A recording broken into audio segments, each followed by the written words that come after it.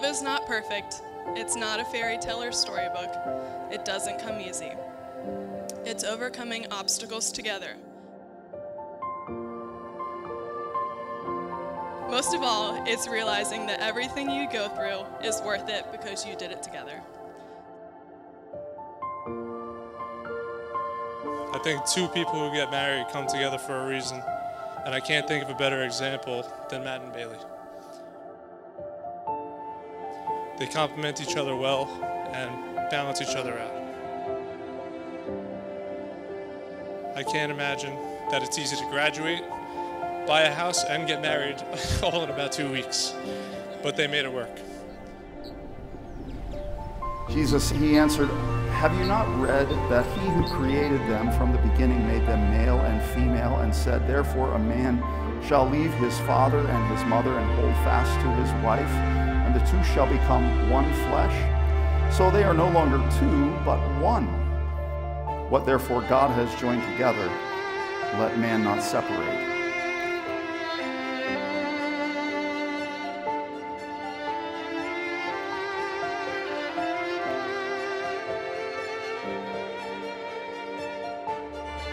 The union of husband and wife in heart, body, and mind is intended by God for their mutual companionship, help, and support that each person ought to receive from the other, both in prosperity and adversity. Our Lord blessed and honored marriage with his presence and first miracle at Cana in Galilee. This estate is also commended to us by the Apostle Paul as good and honorable. Therefore, marriage is not to be entered into inadvisedly or lightly, but reverently, deliberately, and in accordance with the purposes for which it was instituted by God. For these reasons, God has established the holy estate that Matthew and Bailey wish to enter. They desire our prayers as they begin their marriage in the Lord's name and with his blessing.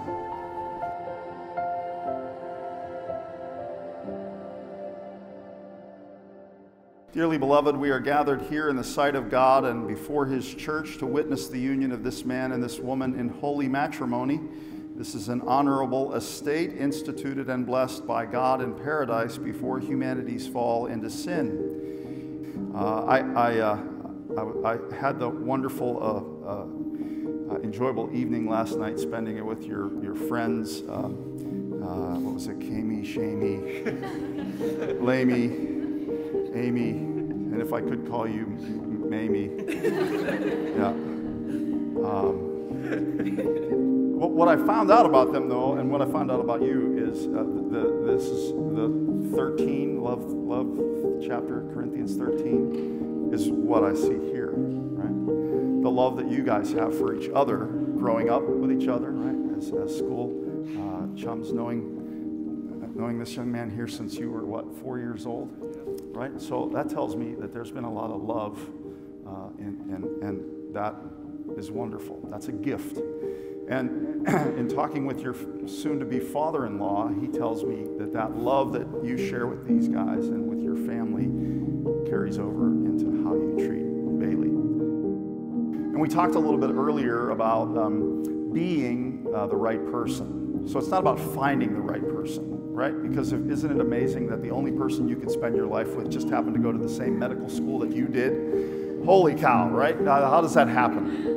I don't think it works that way. I think you find somebody that you can spend your life with, and then from this day forward, you are the right person. God joins you together today so that you can live your lives together as the right people for each other, living out that life of love and service to one another until death parts you. Bailey, I want you to say, Matthew, I need you. Matthew, I need you. Bailey, I'll be there. Bailey, I'll be there. Bailey, I have my faults. Bailey, I have my faults. Matthew, I will be forbearing. Matthew, I will be forbearing. Matthew, Dominic, will you have this woman to be your wedded wife, to live together in the holiest state of matrimony as God ordained it?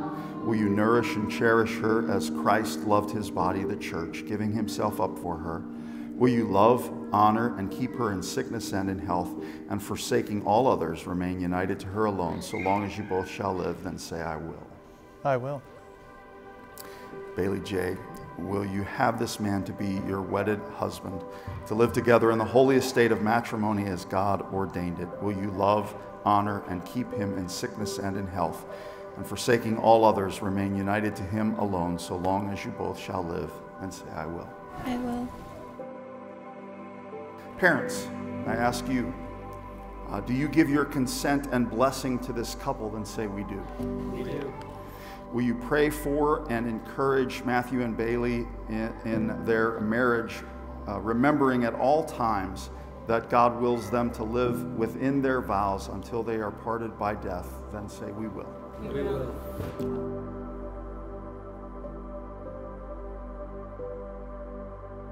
I, Matthew Dominic, I, Matthew Dominic, take you, Bailey J., take you, Bailey J., to be my wedded wife, to be my wedded wife, to have and to hold, from this day forward, for better, for worse, for richer, for poor, in sickness and in health, to love and to cherish, till death do us part, according to God's holy will. And I pledge you my faithfulness.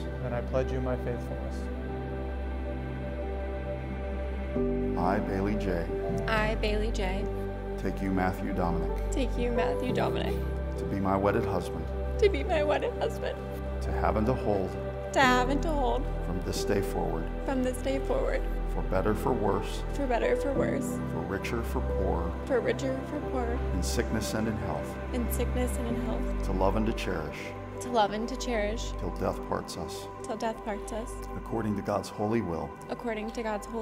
And I pledge you my faithfulness.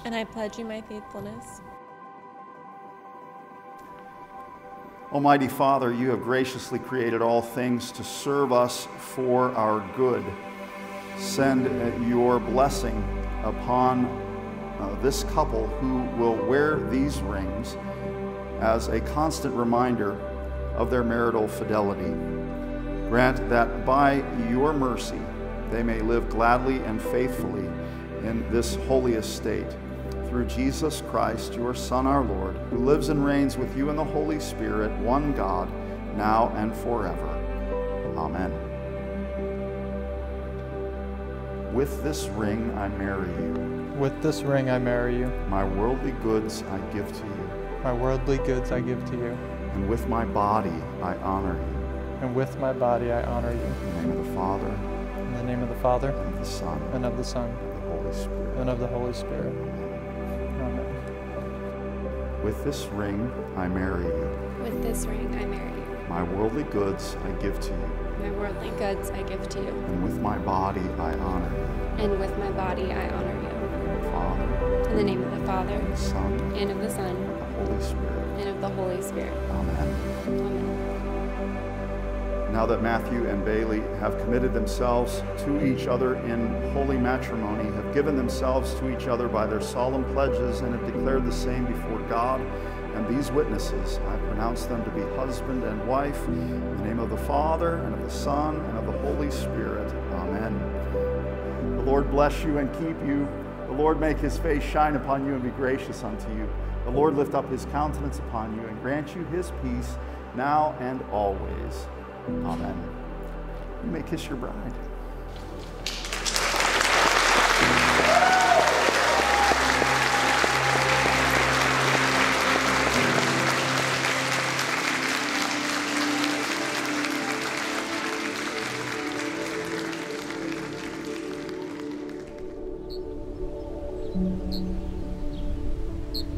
I just want to say congratulations, Bailey and Matt. This has been a most perfect day, and it's been a joy to be here. Yes, absolutely. Yes. So growing up, I think I spent probably every single significant moment of life right alongside Bailey. Proms, graduations, dance classes, every sport. It's been so incredible to get a front row seat to all the amazing accomplishments that this girl has done, truly has. But Dr. Bailey, you are the most intelligent, caring, just socially amazing person I know. I love you with all my heart, and I am so lucky to know you. And I never thought anybody would be good enough for you. And then we met Matt Macariello, the Italian boy from New York.